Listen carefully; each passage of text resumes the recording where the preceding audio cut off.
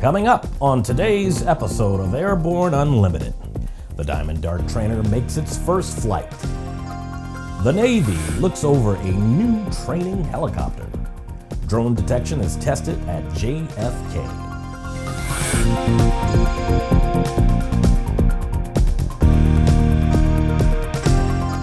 Hello, I'm Christopher C. Odom. It's May 19th, 2016, and this is Airborne Unlimited. Earlier this week, the turbine-powered Diamond Dart-450 took off for its first flight. The Dart-450 is claimed to be the first all-carbon fiber tandem two-seat civilian and military trainer with sidestick control and pneumatic ejection seats. By the way, DART is an acronym for Diamond Aircraft Reconnaissance Trainer.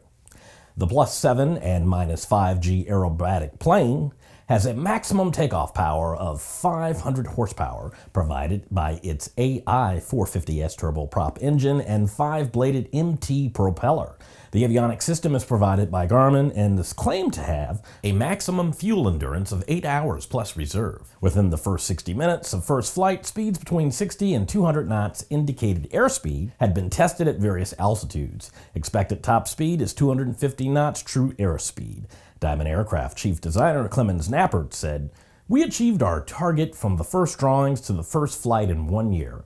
I'm already excited about what comes next." It looks like the Navy will get a new helicopter for training purposes, as the AgustaWestland AW119 single-engine helicopter, variant designated TH-119, was introduced during the Navy League Sea Air Space Exhibition in Washington, D.C. The aircraft, specifically designed for military training customers, primarily the U.S. Navy, the new version has capabilities and features differentiating it from the proven AW119KX commercial helicopter while keeping certification advantages. Now, the TH-119 will be built at the company's Philadelphia facility. It's reported that the TH-119 maintains redundancies on several key systems while featuring a dual-display Genesis aerospace cockpit. That gives flexibility to instruct from either seat and the option for the VFR and IFR operations. Some of the other features include a 180-degree adjustable trainer observation seat at the base of the instrument panel, a night vision-compatible cockpit, reinforced skids with replaceable skid shoes, a cargo hook, and a higher fuel capacity that allows hot refueling. After the break, the FAA and others explore drone detection technologies. Concorde's recombinant gas RG series sealed battery technology produces a high-performance battery with the advantages of being pre-tested and fully charged at the factory. Find out more about Concorde's entire line of batteries at www.concordebattery.com. Concorde, the heart of your aircraft. Since the early days of powered flight, pilots have struggled with landing in crosswinds. In fact, crosswinds and wind gusts cause more landing accidents than fog, thunderstorms, and icing combined. That's where the Redbird X-Wind SE comes in. By placing pilots in gusty crosswind conditions for extended periods of time, the X-Wind SE gives instructors all the time they need to teach the pilot the proper techniques for landing in crosswind conditions. For more information on Redbird X-Wind SE and Redbird's entire line of flight training devices, visit www.redbirdflightsimulation.com. Welcome back. If you'd like to be a supporter of Airborne Unlimited, send us an email to jim@aero-news.net. The FAA and its government, industry, and academia partners have joined forces to evaluate drone detection technology at the John F. Kennedy International Airport in New York. Beginning May 2nd, the FAA conducted evaluations at JFK to study the effectiveness of an FBI UAS detection system in a commercial airport environment. 5 different rotorcraft and fixed-wing UAS participated in the evaluations, and about 40 separate tests took place. The JFK evaluation involved extensive government interagency collaboration and cooperation from industry and academia. The test expanded on research performed earlier this year at Atlantic City International Airport. The fiscal year 2016 appropriations law mandates that the FAA continues research into detection of UAS in airport environments. The agency has continued to formulate an interagency strategy to evaluate detection systems in a variety of airport environments. It's Thursday, which means that it's time for an Aero-Community update, highlighting news and information about the incredible people and organizations that populate the Airborne Partnership Initiative behind Airborne Unlimited.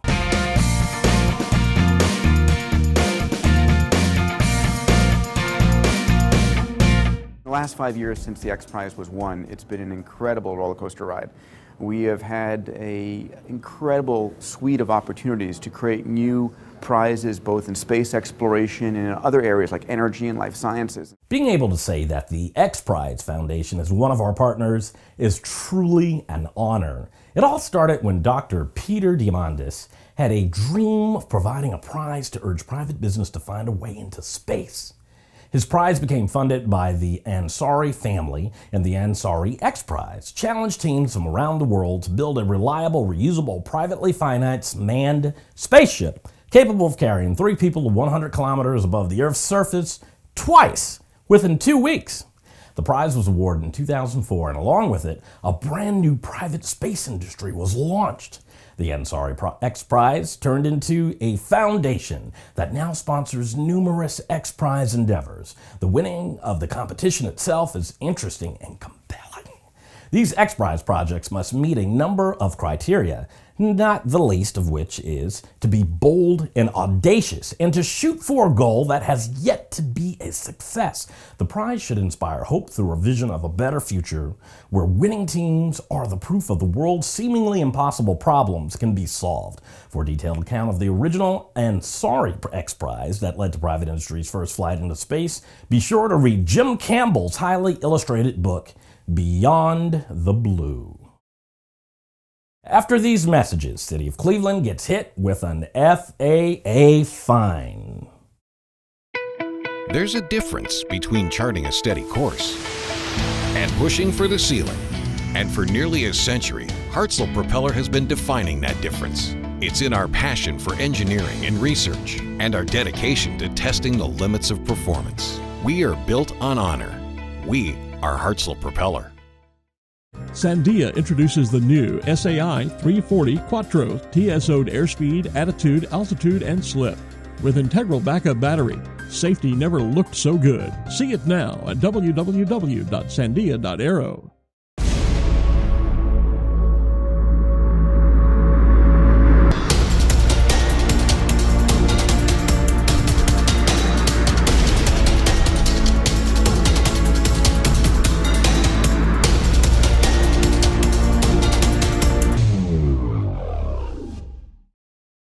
With so much news coming out of the aviation industry, we're summarizing some other interesting stories in a brief segment we call Around the Patch.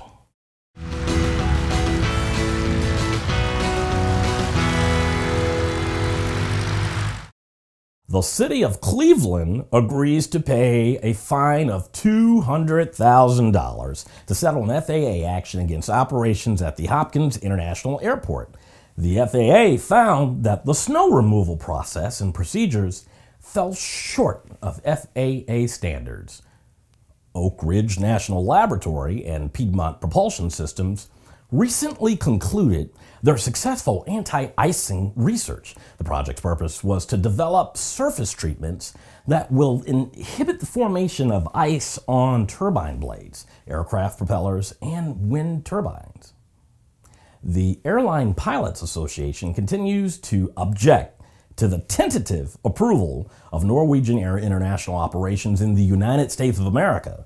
In a filing, ALPA claims the U.S. government failed to examine whether the approval was consistent with public interest. The FAA has issued a safety alert for operators regarding the carriage of lithium-ion and lithium polymer batteries. The alert relates to shipping restrictions in aircraft cargo compartments, and air carriers are encouraged to notify shippers of the alert requirements. Banyan Air Service has approved as a dealer and installation facility for Advent Aircraft Systems STC for the GPS digital anti-skid braking system. The STC for King Air 300B, 300C aircraft equipped with Collins ProLine GPS 4000S or Garmin G1000 430W, 530W avionics. Well, that's it for today's trip around the patch. Now let's move on to the rest of the news. The winner of the 2016 Team America Rocketry Challenge is the Space Potatoes rocketry team from Bellevue, Washington. They bested 100 of the top student rocketry teams in the country to take home the gold. The 5-student team outsourced nearly 5,000 students on 789 teams that participated in this year's competition from all 50 states, the District of Columbia, and the U.S. Virgin Islands. The Space Potatoes team members were awarded more than $20,000 in scholarships and funds for their school. The students were required to build a rocket that flies exactly 850 feet and safely returns with a payload of 2 raw eggs within 44 to 46 seconds. At the national finals, students were required to adjust their rockets on the fly to hit a new flight and duration parameters for a second round of launches. In July, the Space Potatoes will travel to London, courtesy of the Raytheon Company, to represent the United States at the International Rocketry Challenge, where they will compete against teams from the United Kingdom, France, and Japan. Well, that's our program for today. Remember to get comprehensive, real-time, 24/7 coverage of the latest aviation and aerospace stories anytime at aero-news.net. Remember that Airborne Unlimited is streamed daily, Monday through Friday, with additional breaking news bulletins for important stories that fall outside of our normal deadlines. Please join us and a growing roster of over 100 outstanding industry associations and organizations every weekday for the best in aviation and aerospace news. From the staff of the Aero-News Network, the aviation world's most comprehensive news and information resource, always have an out.